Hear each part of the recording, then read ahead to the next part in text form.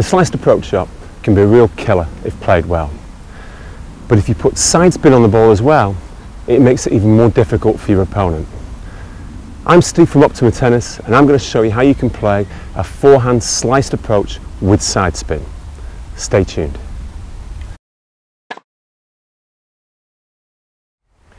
The secret to hitting great side spin on your forehand is to use the chopper grip or continental grip and drop the racket head and then come right across the ball.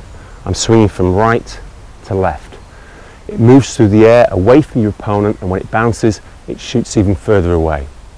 Let me show you what I mean. Here you can see how low the racket head drops in order to get this side spin. The action is from right to left, and then the ball moves from left to right through the air and kicks further to the right after it hits the ground. This is a slightly higher ball, but the principle's the same.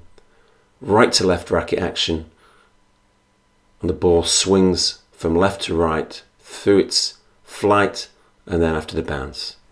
So that's the forehand sliced approach with side spin. Remember, the ball has got to be low so you can drop the head and come across the ball. If the ball's too high, it's very difficult to drop the head, so you'd only do it off a low ball.